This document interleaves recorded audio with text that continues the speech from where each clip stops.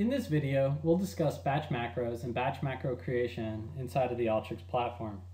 A batch macro is a special kind of macro that is typically required to process a group of records based on a control parameter.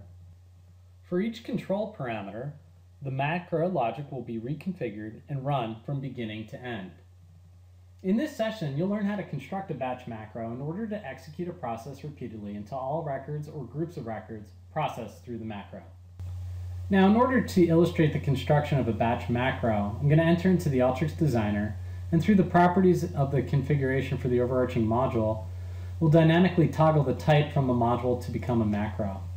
From the drop-down list, I can select this to become a batch macro, and I can begin that construction. In order to build out this batch macro, all we're going to do is enter into our interface tools. Through the interface tools, I can choose to click and drag onto the canvas a macro input tool. The macro input tool is going to allow me to define what type of data is going to be able to flow into the application or tool for processing.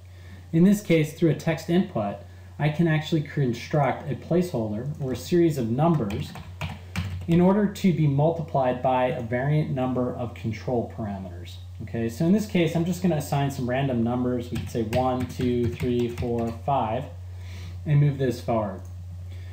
Through the input here, we can give it a name. We can call it input, and then we can give the connector an abbreviation, in this case, the letter I.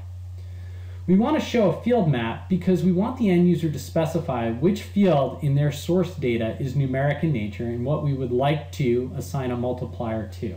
Okay? The great thing about creating a batch macro is that it constructs an additional connector for the number of batches that can be fed through this process. So the number of controls really dictates how many times this process that we're about to construct will run. The process that we're going to run is fairly simplistic. We're going to enter into our data preparation tools. We'll click and drag onto the canvas a formula tool. We're going to build out a new field called result that is simply going to be our number times a control parameter. In this case, the number is going to be 999. We'll leverage as a placeholder. And then what we'll do is we'll go back into our interface design and place a macro output tool directly on the canvas. We'll call it the result, and the connector abbreviation will be an R. Okay. Now, what we can do is we want to be able to specify the sequence of controls that can be applied to a series of batches flowing through this process. In order to do so, I can go back to my interface tool set, and I can be exposed to a control parameter. This control parameter becomes our multiplier. The multiplier will be unique per a set of records flowing through the transaction. In this case here, I can take that control parameter and dynamically update my formula tool through an action by isolating or updating the value 999 in that formula. The number 999 will be dynamically replaced for each individual batch that flows through this process. I can then go ahead and save this out as a simple batch macro, and we can move forward.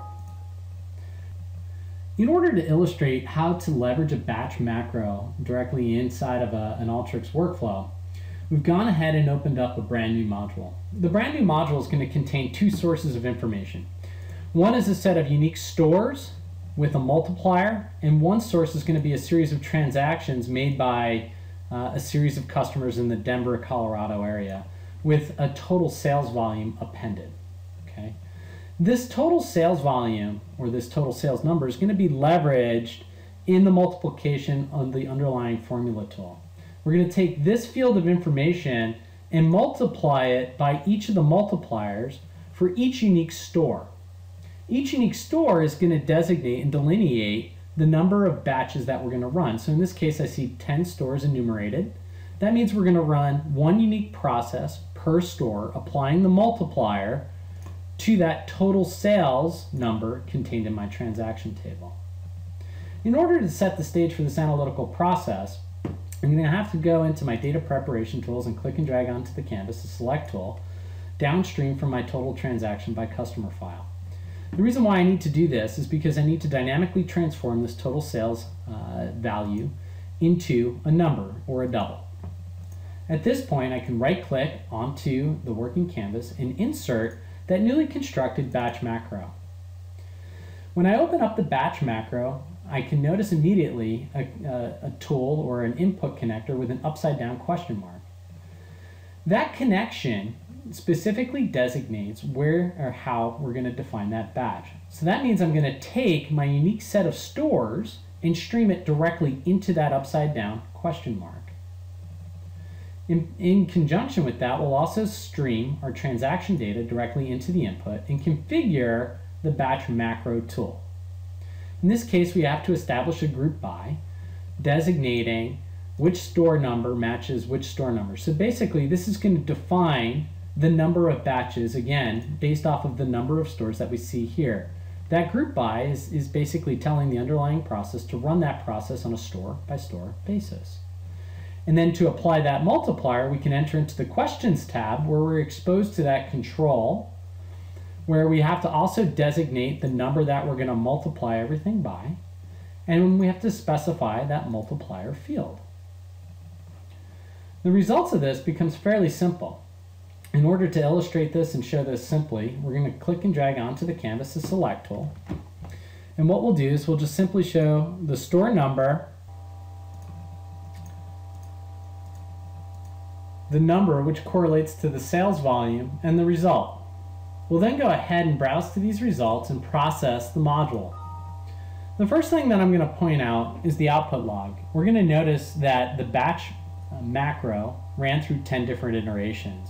Again, that's one iteration per store. You'll also notice through the results that for store 100, the number or the sales volume is identical to the result.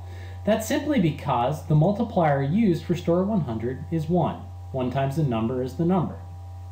If I scroll down in my results to store 101, we should see those values being doubled. Here we are for store number 101. If you notice record number 409, 22.1 is now 44.2. It's doubled. So we can validate and verify that this batch process is running effectively. Again, the batch macro was running the underlying macro process for each set of records or unique batches that we identified with its associated multiplier. This concludes our session on batch macros. Thank you.